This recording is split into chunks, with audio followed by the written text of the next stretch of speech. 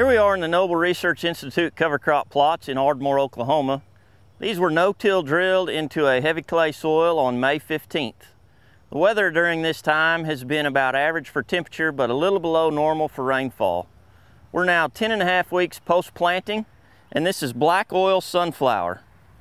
These black oil sunflowers are just fantastic at drawing pollinators.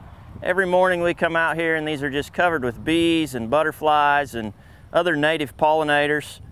Fantastic to include in a cover crop if you have desires to draw beneficial insects.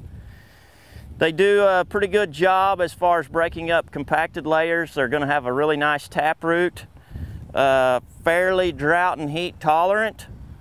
About 3 foot of growth on these, 10.5 weeks of growth, Ardmore, Oklahoma.